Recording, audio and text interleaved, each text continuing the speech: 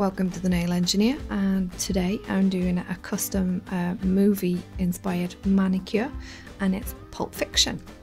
Now this is quite a complex one, and I really did it because I love the film. I had a bit of nail inspiration. I thought it would be like a fun idea, and I decided one day to have a little play and came up with this pop here. And you would not believe, well, you will believe after watching this, how much work goes into this one nail, but for me, totally worth it. Sadly though, it does mean that you need a shitload of stuff. So, on the colours, on my thumbs, I've got this CND Bicycle Yellow, which I'm only using because it's the only bright yellow that I've got, and I don't use bright yellow very much. It's one of the first polishes that I bought for Easter stuff, but I really, after using it on this mani, I really want to chuck it in the bin now because I hate it. It's just crap. It smells horrible, it wrinkles, it's gloopy, it's nasty, it's blech. So I'm going to be replacing this with Madam Glam Halo probably. On my pointer and pinky I have got Madam Glam in Amour, and on my middle finger I've got Perfect White, and then on my ring finger Perfect Black, also by Madam Glam. I didn't actually use Madam Glam base coat because I've got like a builder gel underneath this onto which you can directly colour, but if I was going on the natural nail I would use Madam Glam's base coat and top coat. One other thing that I nearly forgot, because it's in my boobs, keeps it warm, so keeps it flowing, and this is the gel bottle ink rubber top coat from their builder in a bottle range, and it's really good for encapsulating and promoting wear. And since I've got decals on here, and we'll get to that in a minute, you really want to encapsulate that and keep it all secure. So for the stampings, I've kept with the kind of Pulp Fiction classic colour scheme of yellow, black, white, red. I've got Esmeralda de Kelly mostly, Pinguino black, Dolly white, Joana red, B, which is yellow. It doesn't look like it in there, but trust me, when you open it up it's much more yellow, as you can see there. I've got Doguito, and finally B loves, the manufacturer of the plates, colour alike stamping polish in B, Juicy Tangerine. Now, in looking at the manicure, you may think to yourself, well, where is this Doguito and the Dolly polishes? But I actually use those with these decals. Obviously they're transparent, and I've made these myself, just printed them on my printer, and you can buy the paper from eBay, etc. And because they're transparent, whatever colour you put them over, it's going to take on the colour. So for example, on Uma Thurman, and unfortunately she's developed a frown overnight, possibly because I didn't put Builder in a Bottle on her, lesson learned. But yes, on Uma's face I've used Doguito, and I've painted the underside of the decal, just to make sure that you can see the features through there, so she doesn't have a big red face. I've used the white on her shirt, and on the fawns I've used the white here to stop him having nasty yellow teeth. He does look quite orange of face, but that's acceptable. I will also be using the same on this one here. I'll be using the white on this one here and this one here, and you'll see what those designs are as we go along.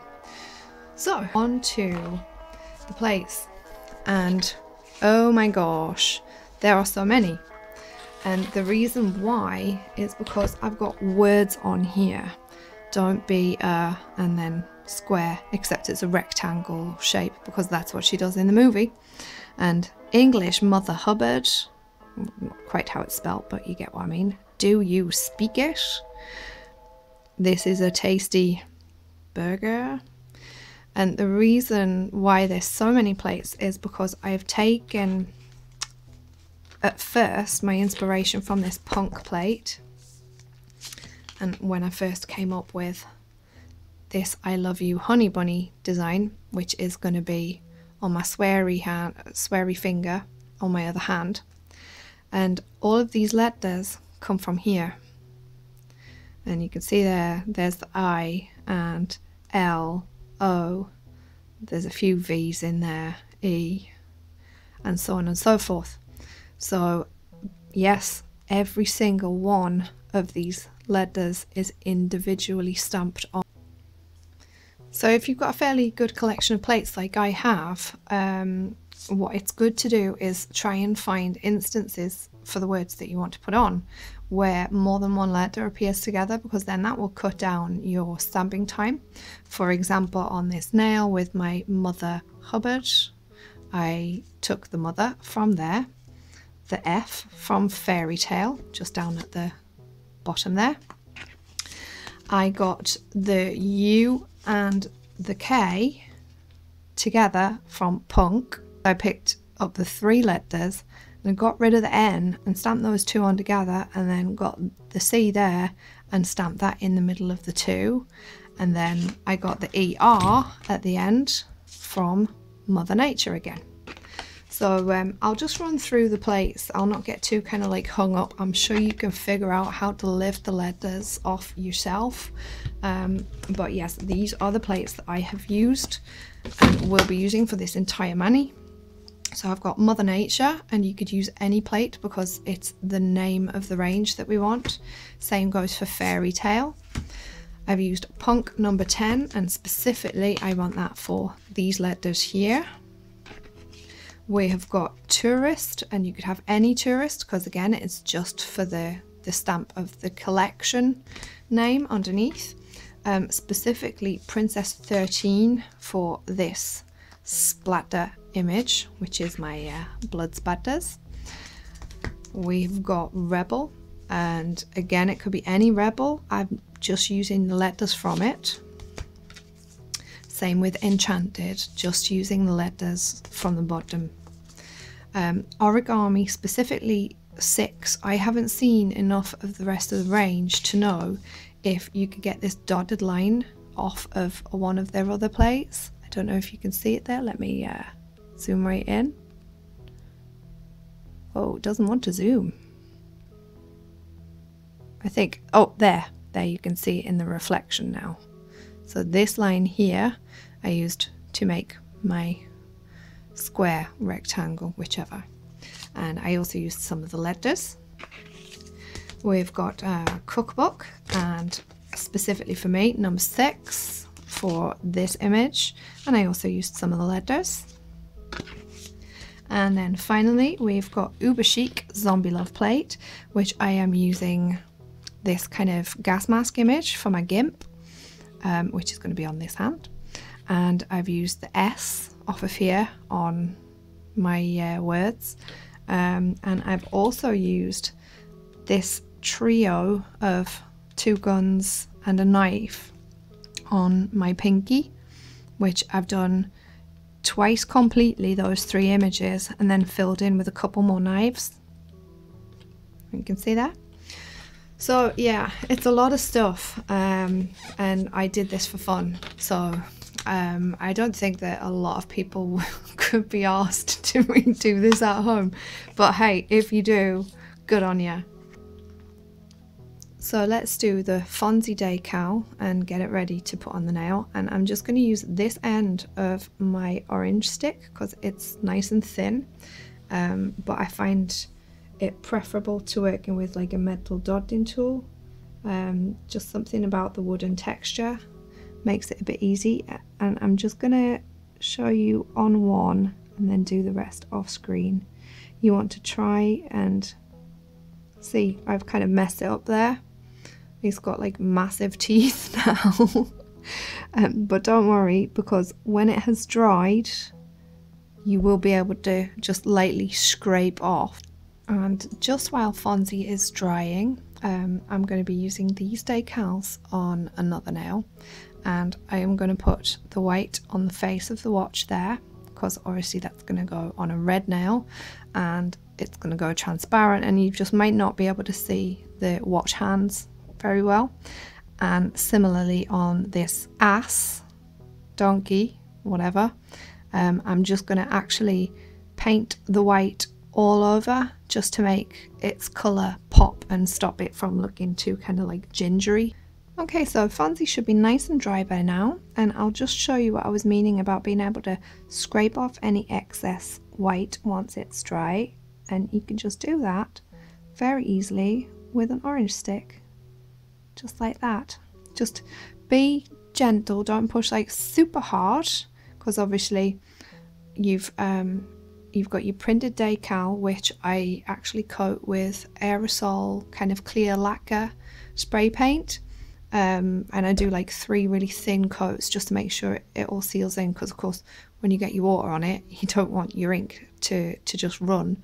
So yeah, it has got a protective coating on, but it's still quite a thin coating, so just be gentle and take your time with this. Okay, I'll just finish cleaning this up and then we'll come back for the application. So this is where my decal hack comes in, and quite often you will see people dropping their decal into their water and waiting until the backing paper separates from the image on the front.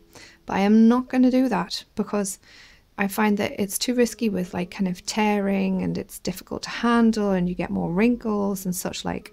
So what I do is I just place it on my nail and just hold it until I'm fairly sure that it's there or thereabouts. And these are just top coated and wiped with 3 coats of colour underneath. Now if I hadn't been making a video, probably what I would have done would be to just leave it on the tacky inhibition layer, but obviously this is TV, this is show business. So I've got that positioned on the nail, and I just fully load my brush with water and then just push down. Just push down and let it soak through, and just be patient. Just let it sit there for a while until when you move, it starts to push the backing paper away. And you can reload at this point, and you just kind of pushing and dragging a little bit, and there it is. See that? Just be real careful at this stage, and I think this should come off nicely. There we go. Now you will be able to like reposition it and stuff a little bit, but you want to faff with the decal as little as possible. There, so I've got my 3 Fonzies right about where I want them, and you can see that he's got nice white teeth instead of yellow. Yay! And you can see that I've managed to clean off a lot of the excess. Now this is the important part, and this is why I have a makeup sponge, because this makeup sponge is really good for just gently pushing down on the decal and both pushing out any air bubbles as well as lifting out any excess moisture, because you don't want any water there when you put your top coat on, and you don't want any wrinkles. And aside from the fact that wrinkles on a decal spoil the look, it will also cause it to lift and bubble underneath your top coat. And for my top coat, I am using like a builder gel, and I would definitely recommend it if you have this.